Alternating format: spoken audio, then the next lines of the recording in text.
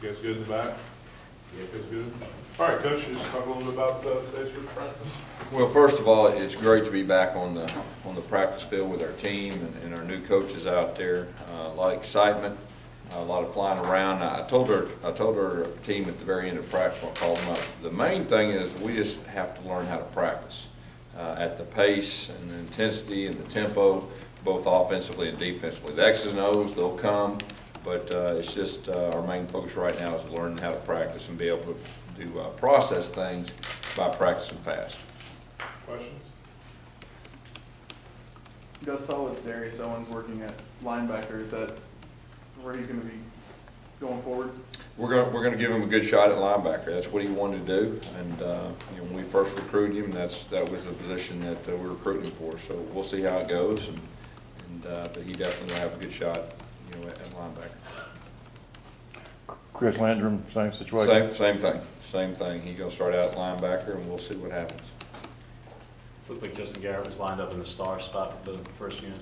Yeah, him and Javier, and I want to say this: there's really no such thing as a first unit or second unit. Now, there's groups that'll go out there first, but you will see a lot of rotation throughout the spring. And the more we're able to scrimmage to truly evaluate our guys, then we'll start getting some kind of pecking order.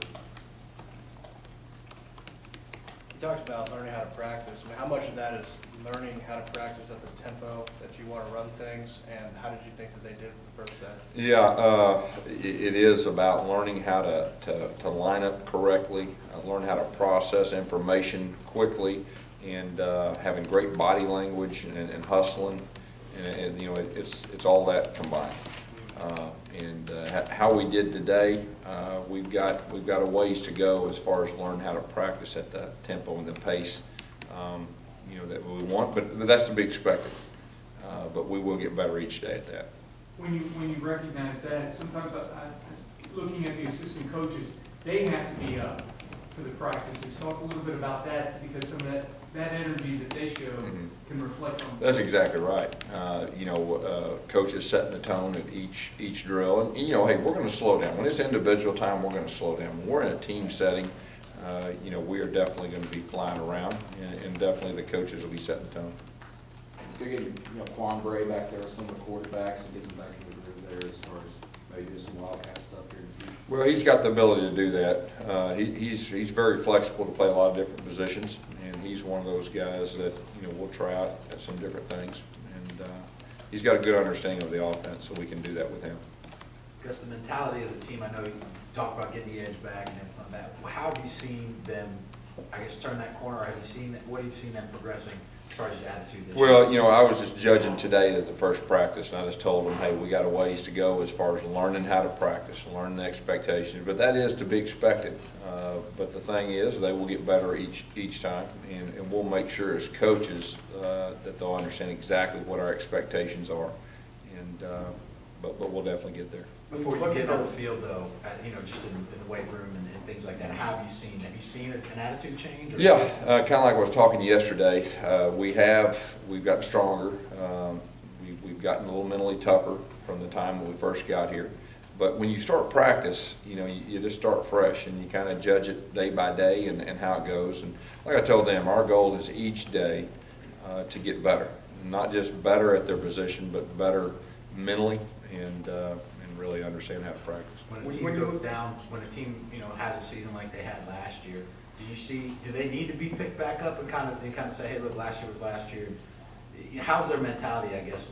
Well, we put last year behind us. Now, when I first got the job, it was evident we had some players with mental scars and all that. But it's a new day, and we've got good enough relationships with our guys. The standard's high, and we're just looking forward to the future. When you look at their body language and communication with each other, was this first day about them just getting comfortable in their surroundings? It's been a while since they've been on that practice field. I think so. Just getting used to, getting used to their position coach, getting used to their coordinators, getting used to how we're going to do things from a standpoint of not only pace but structure. So there's a lot of things going on with those guys. That's what I told them. I mean, we're just going to be very direct on what the standard is, our expectations are, and really fully expect our players to meet those. On the offensive line, you had the 4 returning starters, obviously, and then you had Jordan Diamond, who was the guy that redshirted last year, at least in the part that we saw. Can you kind of talk about what you're expecting from him and what you've seen or heard? Well, of course, I helped recruit Jordan before I left, so I know a lot about him. He's a big guy, and he's an athletic guy. And he's a guy that, once we get in pads, we'll know a lot more regarding the offensive line and defensive line. Once you start setting this tone, is there a patient time for you and the assistants to say that we might have to take a step back to see how things are progressing for that? What are you talking Just about? in general, when because there's a lot of teaching going on as well, that because you've got expectations going into the spring, and then after one practice, do you see if you got some adjustments that you? Well, this spring's going to be more about us. We're going to be very basic. It's going to be about just the basics of our offense and defense, and getting very good at a few things. So, as far as taking a step back, I mean, we're going full throttle, and we got a plan, and we're going to stay the course through that in spring. What did you see out of the quarterback position today? I was going from a big picture standpoint more than an individual. Didn't get a chance to watch them, I think, but maybe a period and a half of individual time. But it looked like they were throwing the ball decent. Obviously, the job is different, but for you as a head coach, how has the comfort level, I guess, been in some ways coming into spring practice as opposed to last year? Well, during spring, I'm going to big picture it and see how everything's working offensively and defensively, and making sure that everything's set up properly. And as it gets later in spring and then in fall, I'll be more specific on the areas that I'll be helping with. How many full pads practices can you have with the rules now in the spring? How many have to be in shorts? Yeah, we've got to have three in shorts, and I believe we got 8 we can tackle. I think a lot of the players obviously knew with your reputation as a guy who likes things up-tempo, kind of knew what to expect. But how much do you think they needed to see it on the practice field today? Well, there's nothing like getting out there and seeing it. And even the guys that have been through it, it takes a while to train your mind and your body. And then, of course, the young guys, it's all new to them. So I knew it would be a process, but like I said, our expectations are high. We didn't play fast enough today. We weren't really even close, but we'll get there. Friday, will you be back in shorts? What's that? Friday shorts? Yes. How about Saturday? We'll be in pads. How has the dynamic been between players that have more familiarity with you and guys who don't have any familiarity with you at all?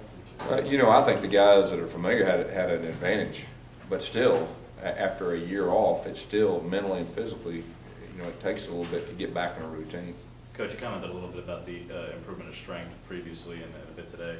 At the quarterback position particularly, I haven't gone through everybody yet, but Jonathan Wallace added 12 pounds compared to the fall weight.